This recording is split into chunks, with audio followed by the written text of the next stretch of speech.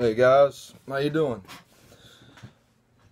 I recorded a video earlier and I wasn't aware until I tried to upload it that you can't upload unless you go live stream anything over 27 minutes. This video I did was 27 minutes long, and it was on 2 Timothy chapter 3 verses 1 through 3. So I'm going to redo it here and just shorten it up and just do verses 1 and 2. And also, in the future, the tone and tenor of my lessons may change significantly, because I think there's some things that need to be addressed, like some of these new knowledge, new movements that are out there that just in the last 2, 3, 4, 5 years have just accelerated onto the scene, and a lot of people that are still new and are on the milk of the word, it sounds so good that they're believing it. So might touch on some of those things, but for now, let's go ahead and get into the lesson. 2 Timothy chapter 3 verses 1 through 2. This know also, that in the last days perilous times shall come. For men shall be lovers of their own selves, covetous, boasters, proud, blasphemers, disobedient to parents, unthankful, and unholy. In the last day perilous times shall come. Yes, indeed. Everybody's going to have their own tribulations, their own problems. Every country is going to have their own problems. There are going to be perilous times, especially in the walk of the Christian. For the unbeliever, things may look at a distance just fine. Everything's hunky-dory, right? But for the Christian, we're going to be tested. No, not tempted, but tested. We will be tested. Our faith will be tested. Just as you test the impurities and the pure in gold, we can be refined. For men shall be lovers of their own selves. Yeah, there is the liberal movement out there is vehemently trying to get everybody to love themselves. Love yourself. We don't need to love ourselves. It's natural to love ourselves.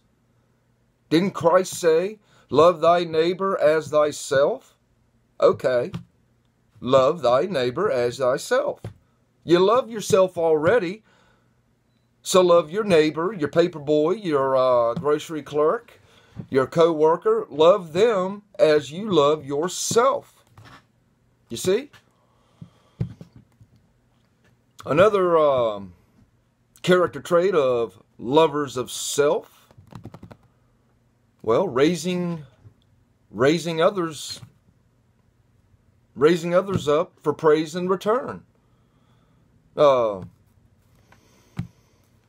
might just, to be in somebody's good graces, just overly compliment them.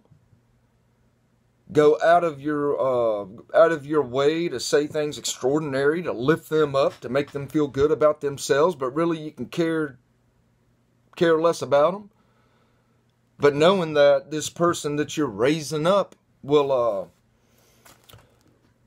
go around and talk nice about you in return, that's lovers of themselves. You like to hear compliments about yourself. And let's take somebody, for instance, an alumni at a big university, gives money to the boosters, gives a big, large sum every year, knowing that in return, in the monthly newsletter, his name's gonna be stated in there, how much money he gave. He sees his name in there. He loves himself so much that he's seeing his name. People are talking about this guy, giving big money. Lovers of yourself. Covetousness. Well, love of money is covetousness. And the sin of covetousness is quite expensive. It is. The characteristics of someone that's covetousness is, well, look around at the treasures they lay up on earth. Do they drive a big $70,000 truck? Or do they drive something that'll get them to point A to point B that serves the purpose? Or do they have $10,000 lift kit and $8,000 stereo in that truck that you can hear 7 blocks away? That's not needed. That's covetousness. Is that really needed? That's a treasure on earth's what that is. And given to others for, again, praise. Let's say Johnny's behind on his power bill, and I give him a couple $100 to pay that power bill. Knowing that in return, Johnny's going to go around and say, oh man, Daniel gave me $200 to pay my power bill. But really, I'm giving that money so I can be praised. I love myself. I want to hear myself be praised, right? That's a scenario of covetousness. Boasters. Boasters aren't too hard to find. They walk around like a peacock. A boaster would be somebody like, let's say, he boasts about hunting. Let's say 24/7, 365 days a year, 7 days a week. Everything he wears is camouflage, lives in camouflage. He's a boaster. You know, he's not dropping 400-pound elk by any stretch of the means, but he boasts that he hunts. Everything he's got, hunt, hunt, hunt. And none of it gives glory to God. None of it. Not a thing of it. Or take somebody that likes to boast that they're rich.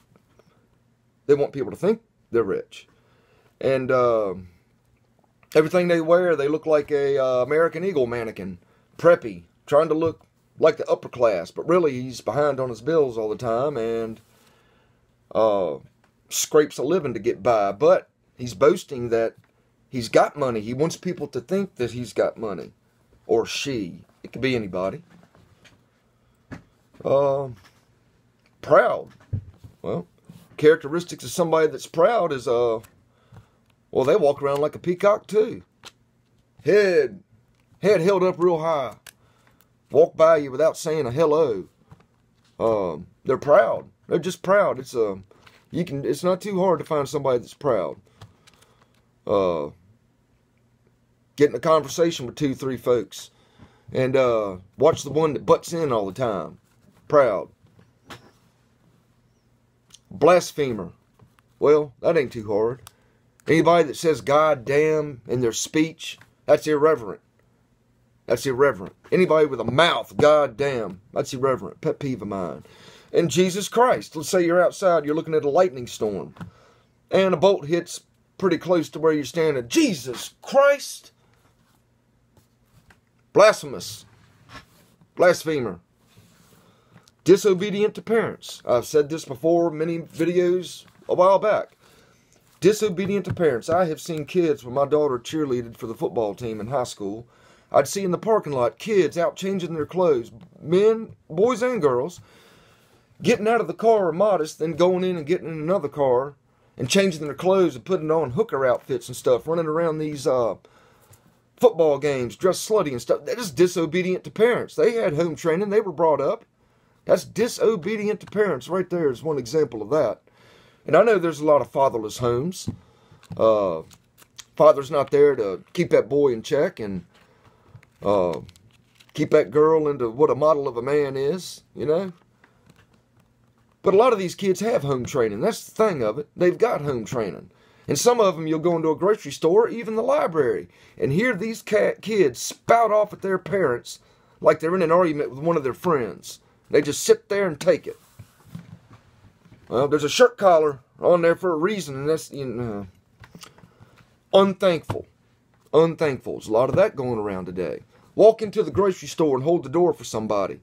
See if you don't get a thank you. But you won't. 9 times out of 10 you won't.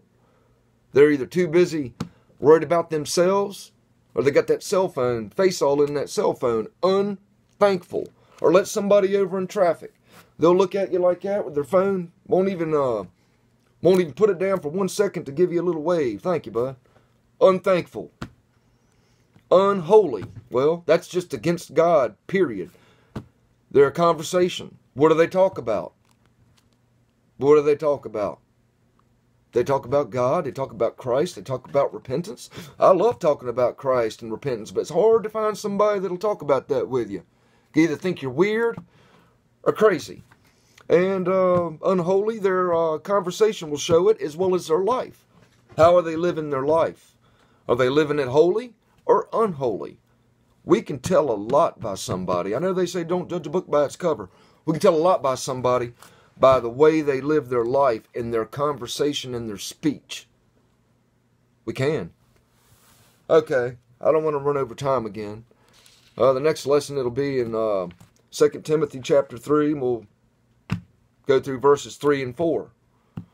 But anyway, till next time.